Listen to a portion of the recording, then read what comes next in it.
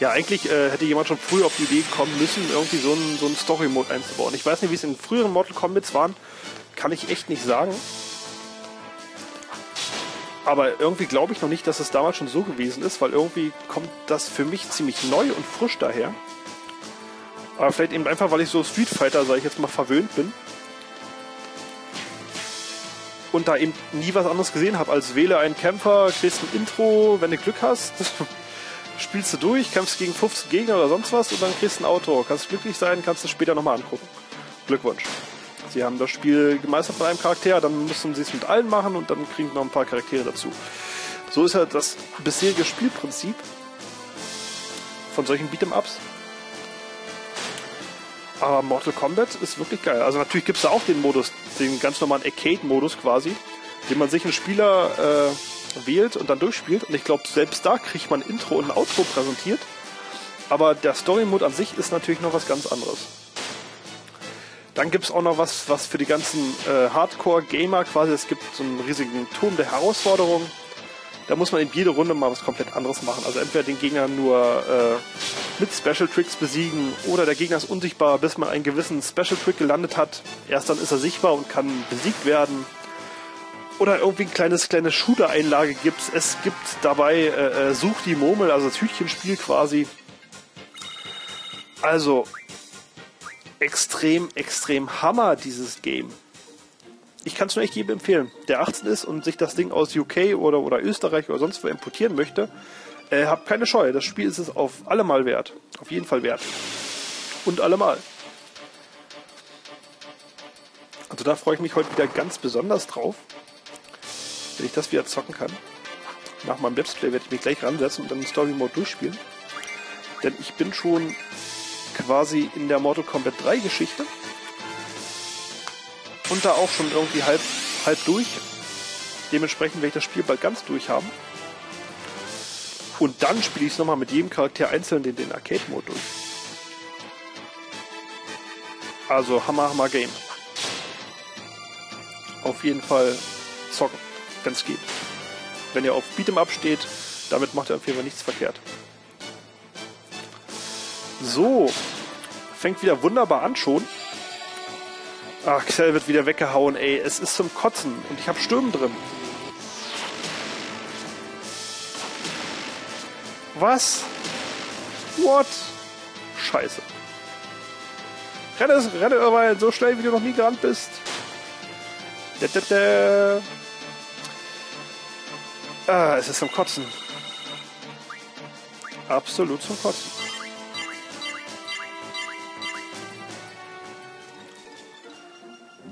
Okay, bei den Viechern darf ich echt... Muss ich eigentlich wegrennen. Dabei bin ich mir fast sicher, dass ich von den Viechern sogar die Mondsteine kriege, die ich noch brauche. Und Squall hat jetzt 9999 und ich habe noch nicht einmal Kamikaze benutzt, weil ich es ja aufheben möchte. Wer hat denn Heilen? Hat Squall selbst Heilen? Das wäre ja eigentlich ganz schön. Hat er. Muss er nur auswählen. Ja, Zauber kann er erstmal vergessen eigentlich. Kriegt er Heilen dazu. Dann kann ich mich in-game um die HP kümmern. Und verschwende dabei keine Items. So, und gucken wir doch mal nach, was diese Quall-Viecher, diese Tiger heißen nämlich Quall, glaube ich, ob die nicht den von mir gewünschten Mondstein droppen. So, heil dich erstmal. Kann Xell eigentlich gleich mal einen Limit Break auspacken. Und eins von den Viecher gleich mal in den Tod reißen. Und dann kann Squall ihn heilen. Wobei das eigentlich auch schon fast umsonst war, dieses Heilen. Denn sobald einer Level 5 tot macht, sind eh wieder Squall und Xell weg. So. Oh ja, Xells Final Heaven wollte ich ja mal suchen. Fällt mir dabei gerade wieder ein. Wo kann ich es besser als bei so einem Viech? Aber ehrlich gesagt, es ist echt hart, ihn zu finden. Also, dass ich den letzten Mal nicht gefunden habe, als ich wirklich auch sekundenlang, nicht minutenlang. Ich habe mal gesagt, ich habe 9 Minuten, das wäre geil. Dass ich mich sekundenlang da auf der Suche gemacht habe. Das ist er aber nicht gewesen gerade. Leider. Tja, das wird nichts. So, das war nichts. Ich habe gar nicht geguckt, ob das gerade war, aber ich bin mir ziemlich sicher eigentlich das nicht. So, wir können eigentlich mal die Freundschaft zu Doomtrain boosten. Hatte ich nämlich eh vor. Bevor ich diesen El Noir besiegen wollte, wollte ich immer erst Doomtrain machen. Holy. Wollte ich immer erst Doomtrain machen, denn die Freundschaft von Irvine zu Doomtrain ist echt hilfreich. Weil wie gesagt, ich will ihn später bei Ultima Weapon beschwören.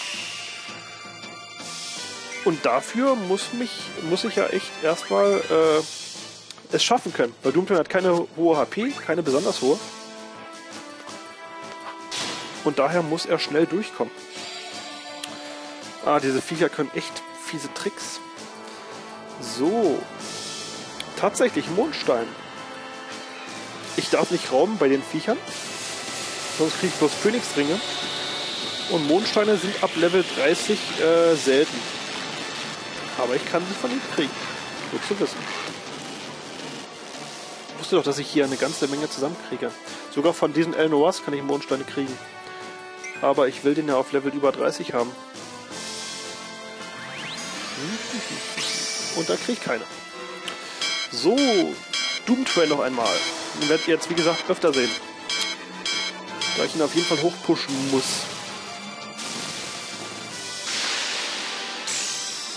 So.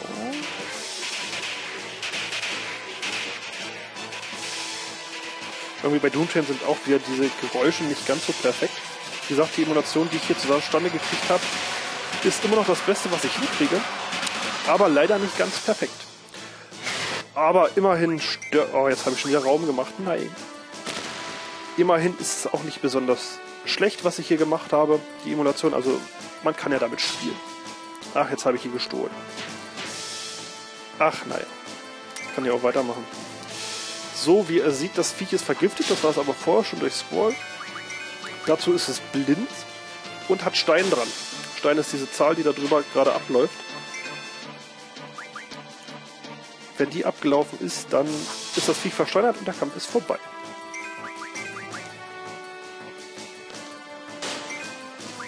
So, trotzdem will ich jetzt natürlich nicht wegrennen, weil ich glaube, dann kriege ich keine Items, weil den einen habe ich ja besiegt, ohne ihn zu bestehlen, möchte ich sagen. Und deshalb habe ich die Chance auf einen Mondstein. So, Phönixring. Ja, 2 Phönixringe. So. Jetzt könnte ich eigentlich Xell wieder irgendwie Stärke plus anlegen, aber Squall braucht ja unbedingt Kaktor. Und mir passiert ja nichts. Ich gehe mal auf die blauen Flächen. Ich glaube, es ist nur ein Gerücht, dass sich da die Monster ändern zwischen blauen und roten Flächen. Aber man kann es ja mal testen. Wir haben noch keinen so ein Viech gesehen. Schade drum. Auch diesmal nicht. Aber wie gesagt, ich möchte sie jetzt auch gerne besiegen. Einfach, um an die Mondsteine zu kommen. Doomtrain hätte ich auch mal heilen können. So, was macht dann Squall dafür?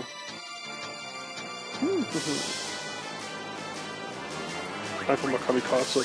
Zack, bumm. Seht ihr das auch mal? Dann ist Squall zwar hinüber. Und Doomtrain, glaube ich, gleich auch. Ja. Ach, wie doof. Naja.